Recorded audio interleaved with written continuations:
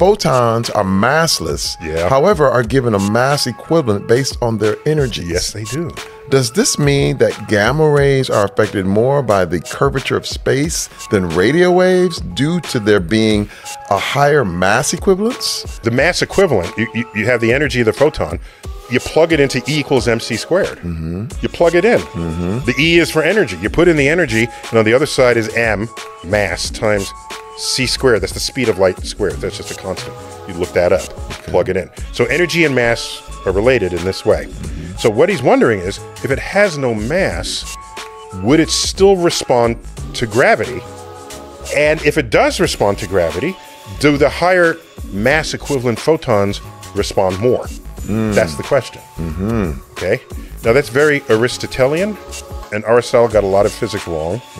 Okay. You know what Aristotle said? I'm a little bit paraphrasing. He said, heavy things fall to Earth faster than lighter things in proportion with their mass. He didn't use the word mass, but in terms of their weight. Yeah. That's not true. Like a rock and a feather. Well, a feather's different.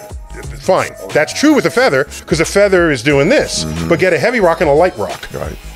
They fall down at exactly the same rate. That's right. Exactly the same rate. Yep. That is way more profound than most people appreciate. Okay? The gravity is pulling more strongly on the heavier object. But it takes more force to accelerate the heavier object at the same rate as the lighter object. So they fall at the same rate because Earth is pulling more strongly on the heavier object. Okay, so let's back up. So I have something light, everything's on wheels, and something massive and something not massive. Put the same force on each thing. On the low mass object, it's going to scoot along real fast. Right? And the heavy one's not going to go very fast. Okay? So if the force of gravity were the same on every object, you're putting the same force, then the lighter things would go faster. Right. The force of gravity is stronger on the heavier object. Because if the heavier object and the light object are both accelerating at the same rate, something's pushing that harder.